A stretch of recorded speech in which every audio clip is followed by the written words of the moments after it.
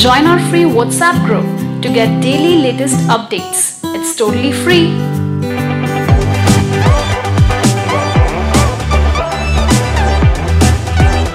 Part 1. You will hear a conversation between a guest and the receptionist at a hotel. First, you have some time to look at questions 1 to 5.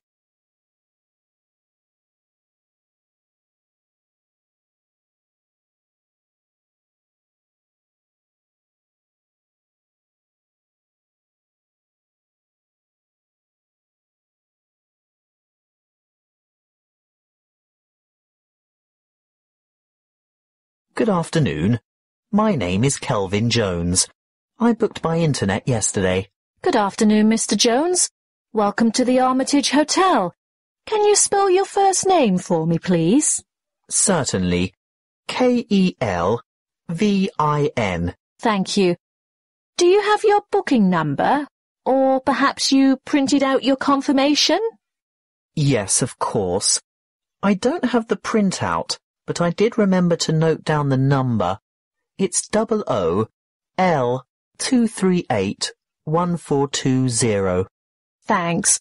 OOL-238-1420. Oh, I see you've stayed with us before. Yes, on several occasions.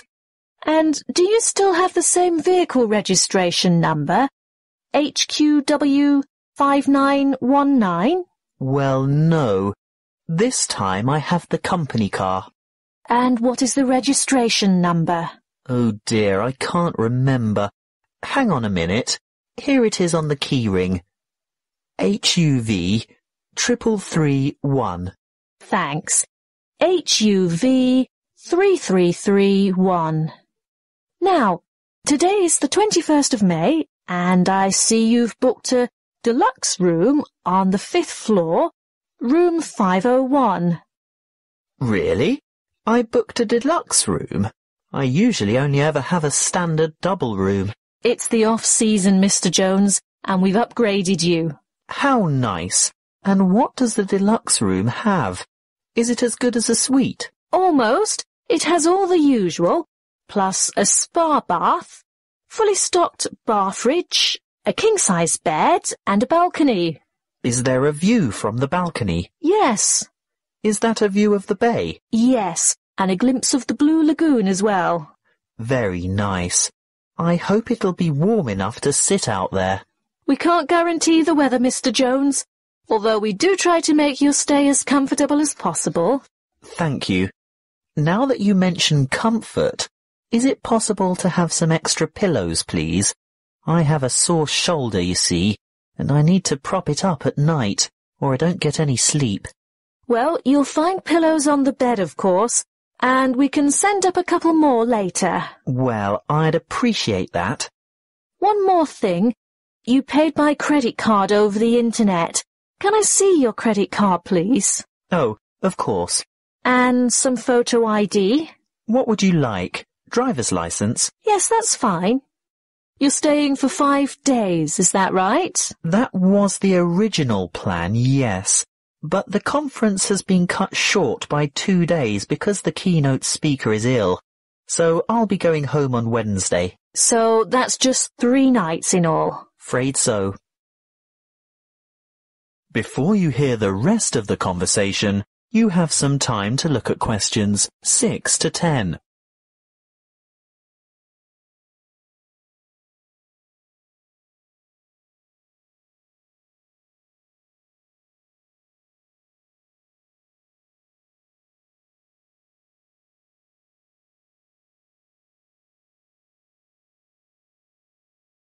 Now listen and answer questions 6 to 10. Is there anything else I can help you with?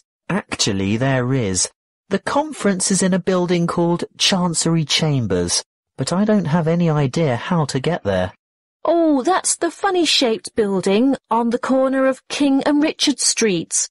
It's quite straightforward, really, and only a few minutes' walk. Look, I'll show you on this map. Good. A map. I like to follow a map if possible. Right, well, Step out the front entrance of the hotel and you're on Hobb Street. Head south on Hobb Street towards Gorse Lane and take the second on the left onto Vickers Street West. Go all the way down the hill past the Mexican Cafe on your left, the Rebel Hostel on your right, and the big church on the corner of Allen Street. Oh, I think I know the one. It has a huge steeple. Yes, you're right. When you get to the bottom of the hill, you'll have to cross over the main street. What's the name of the main street? Mill Street. Mill Street. Ah, yes, there it is. Cross the main street and continue on to Vickers Street East. There's a big bank next to a bookshop on the corner. Go up the hill towards the entrance to the park. I've heard it's very beautiful. Oh, yes. Well worth a look when you've got some free time. Anyway, don't go in the park. Turn left into Kitchen Street. You'll walk past Bowen's Bistro. Actually, probably the best place to get a good lunch at a reasonable price. After Bowen's, take the second left into Baker's Lane. It's a very short street. Then take the first on your left onto King Street, and you should see the Art Deco Chancery Chambers building a bit further along on the corner of Richard Street. Oh, thank you for that. I'm most grateful. You now have half a minute to check your answers.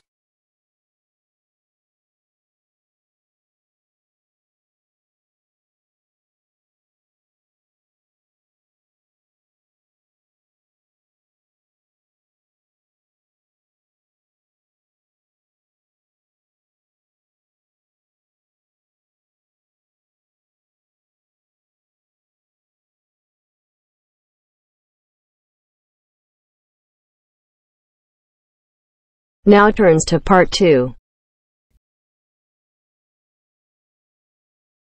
You will hear a recorded message by an employee of an investment society giving information about savings and investment options.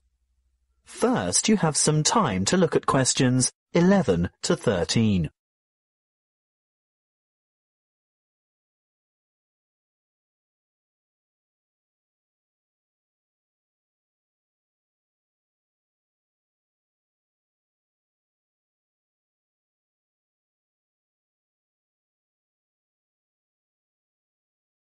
Listen carefully and answer questions 11 to 13.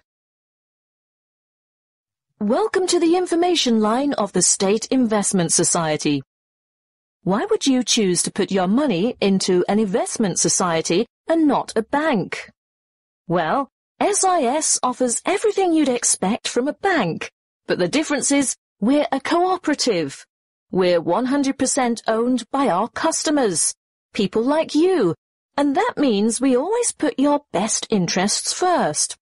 You won't see our profits going into large foreign-owned finance corporations. No, you'll see them coming back to you and your local community. As a cooperative, we work hard to keep our fees competitive and absolutely minimal.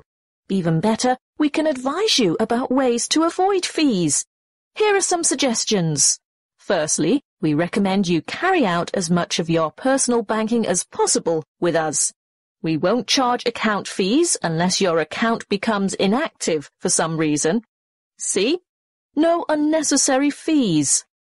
Secondly, if you maintain certain minimum account balances, you won't have to pay any transaction charges for transferring money between any accounts that have the same customer number, although there may be some service charges that apply, such as the establishment of automatic payments. So, how can we help you? Before you hear the rest of the talk, you have some time to look at questions 14 to 20.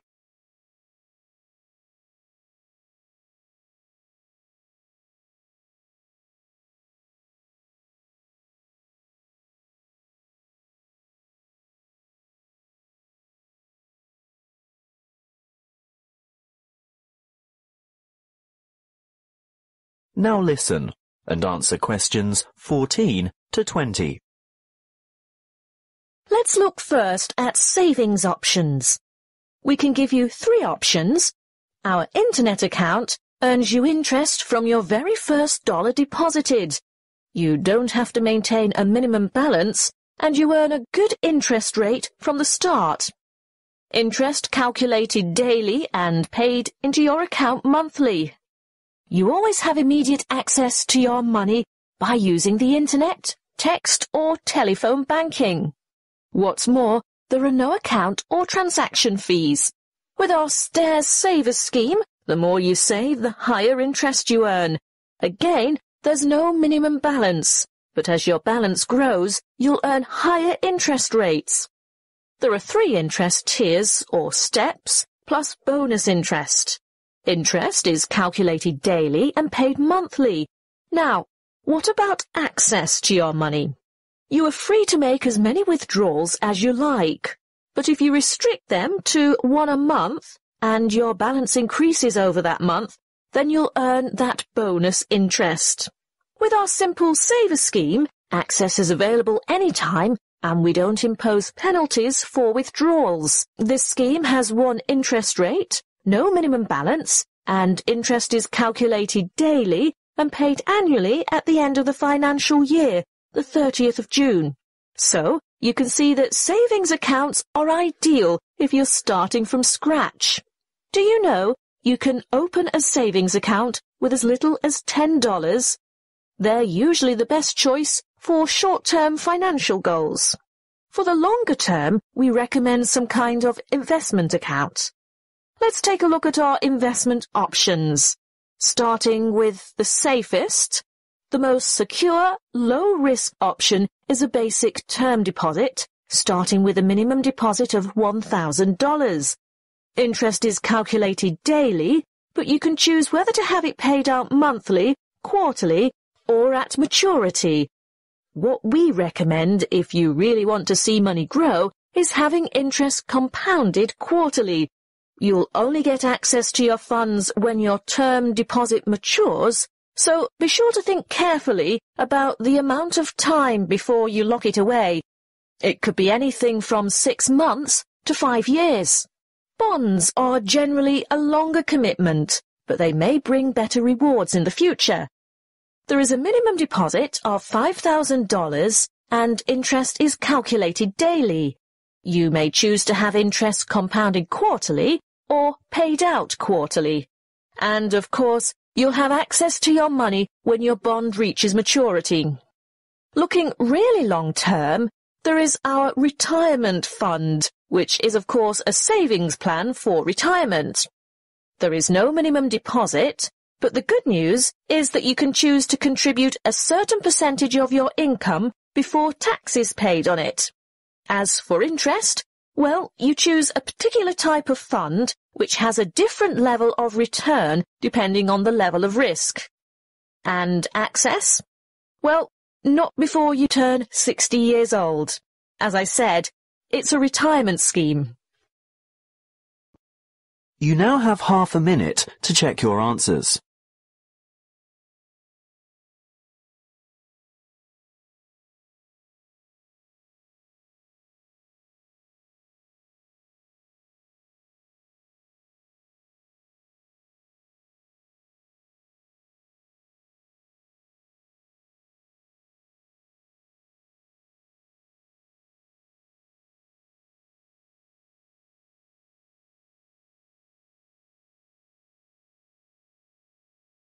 Now turns to part 3. You will hear a conversation between 2 students and their professor, who is asking them to organize a panel discussion for an upcoming conference. First, you have some time to look at questions 21 to 23.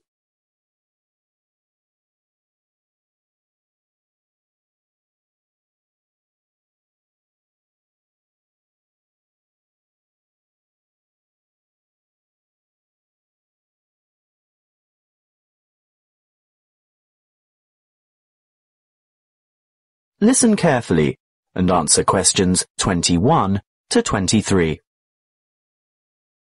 Come in and sit down, Louise, Stuart. I suppose you're wondering why I've asked you both to come here today. Well, we've heard rumours. Forget the rumours. I'll get straight down to business. You know that I'm organising a conference on 17th century English literature? Yes, but, well, I've arranged for 3 keynote speakers, and I've invited 25 panellists so that we can have 5 panel discussions. And I want you two to organise one of the panel discussions.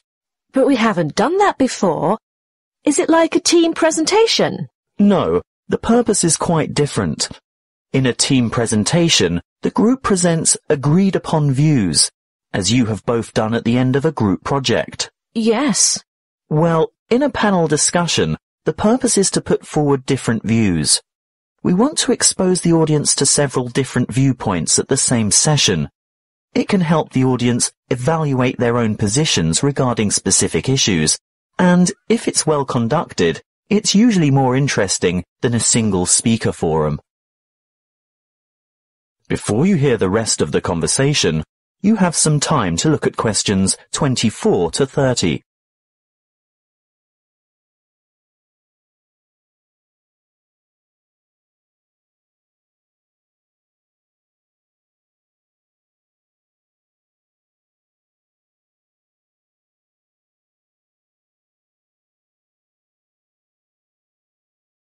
Now listen and answer questions 24 to 30. And what exactly do we have to do? Well, you'll take the role of leader or moderator and assistant. Is that like the role of chairman? Yes, that's it. Sounds daunting. Not at all. I've already done a great deal of the preparation myself. Let me run through the procedure with you. I've singled out an issue that will entail quite some conflict of opinion. I've selected panellists who are well informed and will probably have contradictory points of view. That's very important, you know. Actually, I feel a bit nervous. How many panellists will there be? Well, I've invited 5 panellists for each panel because that's probably the maximum number that an inexperienced moderator can handle. But don't worry, I always invite more than we need because you can be sure someone won't be able to make it, so you'll probably just end up with 4, which is a very manageable number. Oh, I see. And I've chosen a moderator. That's you, by the way. Ah, but Stuart will help, right? Yes, I'll get on to timekeeping and whatnot shortly. That's where an assistant is indispensable. But what procedure do we follow to conduct the panel discussion? Don't worry, I was just about to say, I've also settled on the format. What is it? There are various formats that can be followed, but I've always found this one to be very effective. Yes? Okay. Make some notes on these guidelines as I run through them, and ask me questions about anything you don't understand. We're ready? Firstly, the moderator introduces the topic and the panellists. But we don't know who the panellists are. Don't worry, I've prepared a short biographical introduction for each one of them, and I'll give you that information tomorrow. Oh, good. Next, the panellists are given a set amount of time to present their views on the topic. I'd say about 2 minutes each should be sufficient. Now, this is where Stuart's timekeeping is going to be important. You have to keep to the schedule all the way through, because the lecture room has only been booked for an hour. How do I indicate when the time is up? You stand off to one side of the panel, either with your back to the audience or hidden from the audience, but in full view of the panel and moderator. You have a digital clock or timer, and you hold up the appropriate number of fingers to give the number of minutes. When the time is up, you make a cutting gesture with your hand. Ah, but what if the panellists keep talking?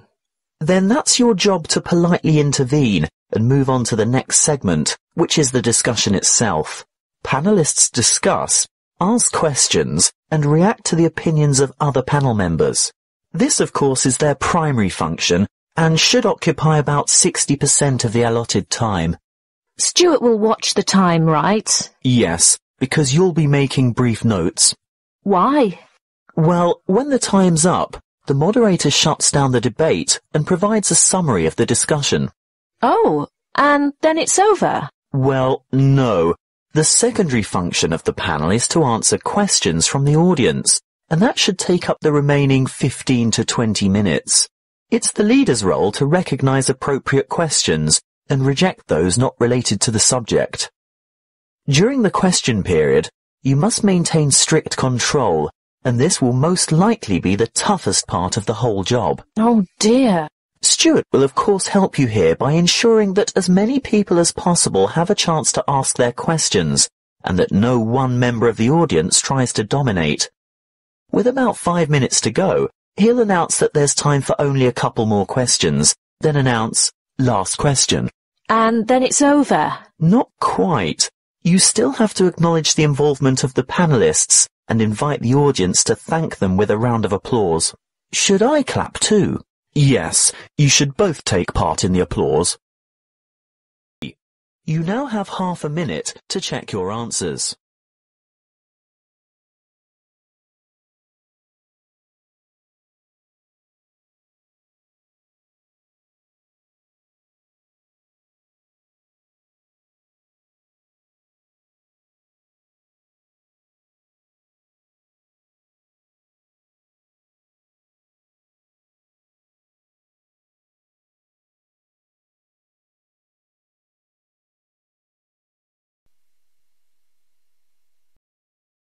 Now turns to part 4.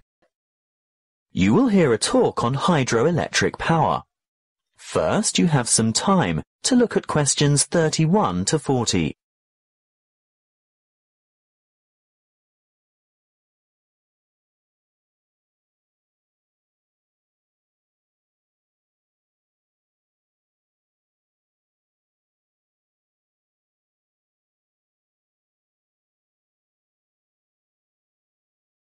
Listen carefully and answer questions 31 to 40. Welcome to our series on renewable resources. The topic today is hydropower.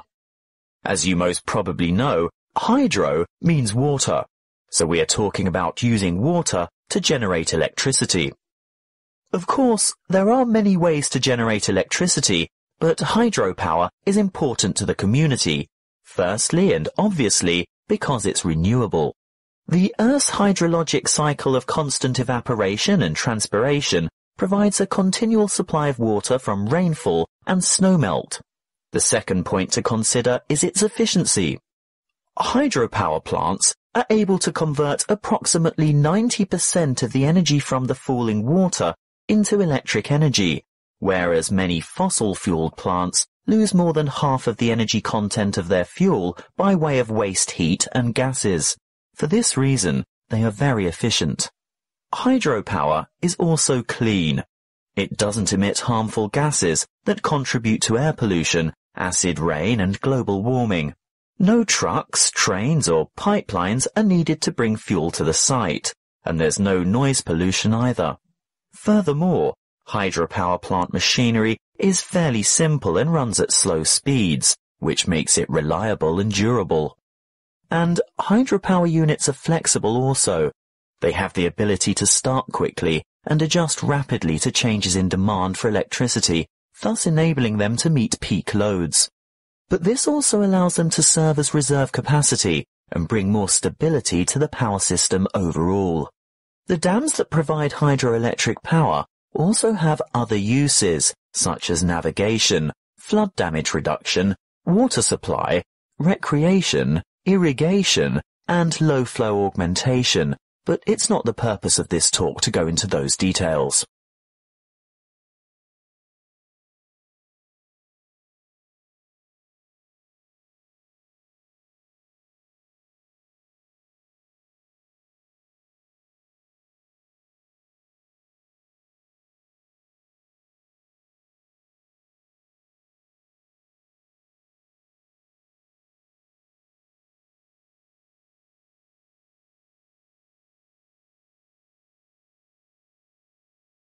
How do the hydropower plants work? Well, a dam is built across a river, which captures water to form a reservoir and raises the water level to create head. Think of head as the vertical distance that the water falls as it passes through the dam. In other words, the difference in water level between the reservoir behind the dam and the river below. Water from the reservoir flows through an intake gate into a penstock. This is a kind of narrow channel which leads to the turbine below. The force of the water causes the turbine to rotate rapidly, which in turn drives the generator to spin and produce electricity. The electricity is carried the long distances from the powerhouse to substations on the outskirts of cities via power lines. Can you build a hydropower unit on any river? Well, no. Just having water in a river isn't enough. A good dam site must have enough stream flow as well as enough head. A fast-flowing river on the plains is probably not suitable because a dam couldn't be built high enough to provide the head needed for efficient production of electricity. On the other hand, dams in arid high country may have plenty of head but insufficient stream flow. The perfect spot for a hydropower plant is where the right combination of stream flow and head exists. What about the environment? Surely the construction of large dams has an environmental impact. Well, yes it does. Certainly dams and reservoirs are built to improve the lives of people living in towns, farming communities and cities. But there must be a balance between development and preserving the natural environment. Needless to say, the natural river environment is changed, which leads to changes in river ecology and aquatic habitat. Sometimes, for example, dissolved oxygen levels below dams get so low in summer that there is a negative impact on aquatic life. These levels can be improved, however, by using special aerating turbines and/or injecting oxygen directly into the stream flow. In order to protect and improve the habitat for endangered and other species of birds, fish and water life, there needs to be a thorough review of operating plans to see if a better balance can be achieved. Hydropower plant design and operation must not only meet the needs of consumers for electricity, but work hand in hand with agencies whose concern is for the fish and wildlife, water quality and water supply. You now have half a minute to check your answers.